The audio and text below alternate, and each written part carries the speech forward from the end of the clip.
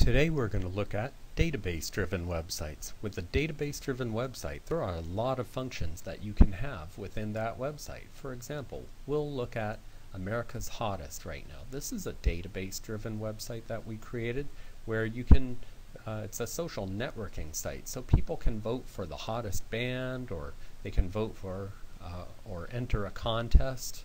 And so it's got all kinds of hot categories that you could vote for. You can also buy tickets online, so it is actually an e-commerce website and a database website at the same time. Now we'll look at another example of a database-driven website and how the database is used in different ways depending on the website. So this is Avanti, Skilled Nursing and Rehabilitation. They have locations around the country, and one of the most important things for them was that they do add new locations all the time, so they wanted to be able to do that on their own in the database without paying a programmer to do it for them. But the most important thing was the career section. So if you're looking for a new career, here you can find all of the places where careers are available. So we could look at Boca Raton, Florida, and we see all of the positions that are available. And one thing we made really easy in the admin of the website, now this is the part the public sees, but in the admin of the website, the description and all of the information for the LPN or RN, that information never changes. How you describe an LPN just doesn't change. It's always the same. So in the admin, they just select LPN and it provides the description for them. The hours are always set. So they select from Monday through Friday or weekend only, and so it fills in the blanks for them, all from a drop-down menu. Then the job applicant can apply online by filling out this form, and it will go directly to the administrator of that particular city. So that was an important feature for them, and the only way you can do that is with a database-driven website. Then we'll take a look at another one. This is the website we made for the South Florida Business Group.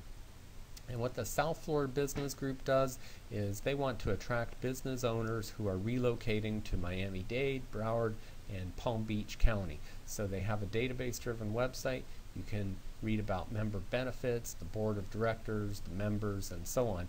And you can also change the language. So if you wanted to view this website in a different language, you select from the drop-down menu the language you want, and everything changes. So now you're reading it in Spanish. I'm going to go back to English, and so that's what this website does. And from the admin, they can control who's a member, who isn't a member. They can email groups of people. So it's easy to do with a database website, and it's the only way you can do it. Now this is a website we made for a newspaper, the Miami Herald, and on this website it's their customer loyalty program website, or their rewards website. So on here we have different things like these ads up here, and if you click on those ads, then the Miami Herald makes money on those ads. The ads are provided by Yahoo, I believe. And then over here we have contests, so you can click to enter a contest, and you can do that without even being a subscriber, because that's something that was important to them, because otherwise it's like a unofficial lottery or something, so they're not able to do that. Once you log into the website, there's coupons and all kinds of things, and the website administrator at the Herald is able to update this website very easily from a super simple, easy to use admin. They can also email thousands of subscribers from the admin of their website, and so it's a website with a lot of functions for them. Now one of the favorite features is being able to email groups of people. So here we're going to look at that. We've got users. These are people who filled out a form on the website. Now they're added to a group. So if you fill out the free price quote form, then you're added to a group called Free Price Quote. Or if maybe, let's see, I was at the Beacon Council, I met some people, I add them to my database in a group called Beacon Council. So now I can email the Beacon Council group separately from people I met at the Chamber Breakfast. And then we have newsletters here. So I'm going to take a look at a newsletter that I sent to the Hollywood Chamber. And here the newsletter has this graphic which is embedded. You could click any of these buttons and it would go directly to that specific page of the website.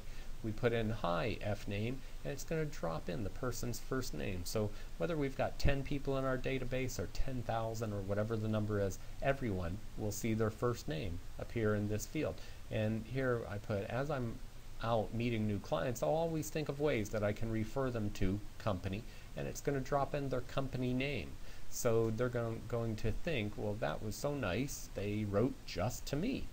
And another feature, this is the best part, is that we can fully automate this. So here we've entered 0 days. So that means as soon as you fill out the form on the website, you're getting this email.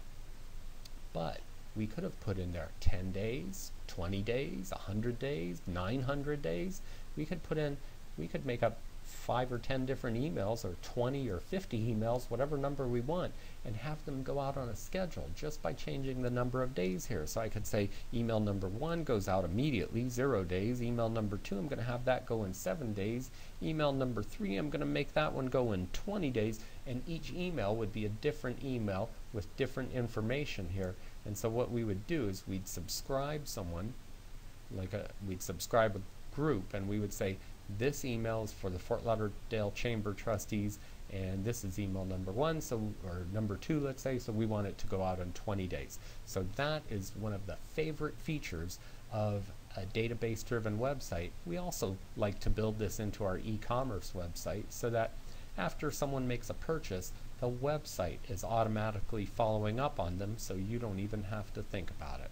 So those are the main features and reasons why people like database-driven websites.